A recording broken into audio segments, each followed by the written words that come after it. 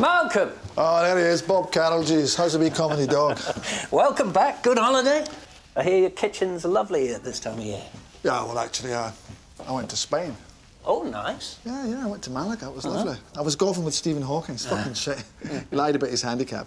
Mind you, I never had to hire a golf bug. I just sat in his lap. Please, why do we have to be like this? All this negative energy. Come on.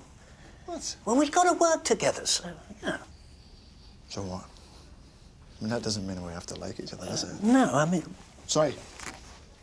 We both know we don't like each other. Everyone knows that. We are the Gallagher brothers of politics. How does that work? Does that mean that I'm the semi-talented songwriter and you're the fucking loutish prick? That's a lovely analogy. You were the one who forced me out of the sodding band.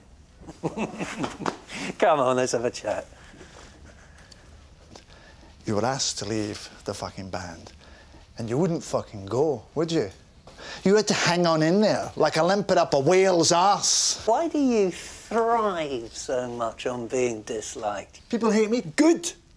Bring it on. Do you know what they think about you? I'm sure you're going to tell me, Malcolm. But I'll tell you exactly what people say about you. All right, go on then. Fuck all! Oh, do they? Fuck all? People got no fucking opinion about you. You're like fucking Special K or fucking the Moody Blues. That's you, fucking white noise in the background. Funny? Is that funny? Do you find it funny? No, I don't find anything you're saying funny whatsoever. And I'll tell you a home truth, Malcolm Tucker. The people who really hated in this country, the people who are really hated are us, this government. So how about we stand together? Let's both be team players, shall we?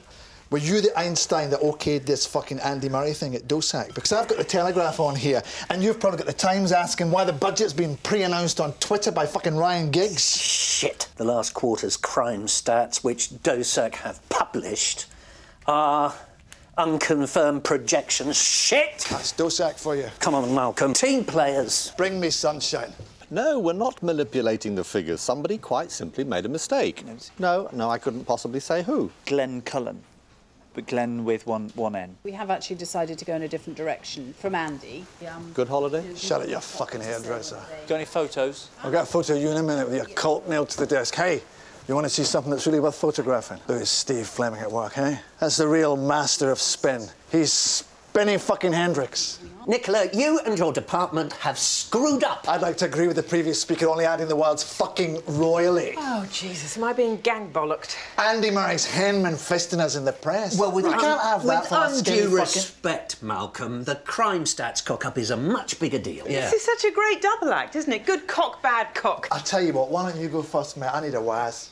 I like you, Nicola. I quite like you. But, darling, I've got to ask you, what the bloody hell happened? Like you asked, we published the crime figures from 2004 up to the last quarter. Yes, up to the last quarter, but not up to and including the last quarter, you dozy mare. Up to includes the thing you're going up to, right? If you say count up to 20, it means count up to and include the number 20. The events leading up to the Second World War do not include the Second World War. We haven't got time for a semantic argument about this. Listen, sweetheart... Do not fucking call me sweetheart. I think you'll find that Steve was addressing me.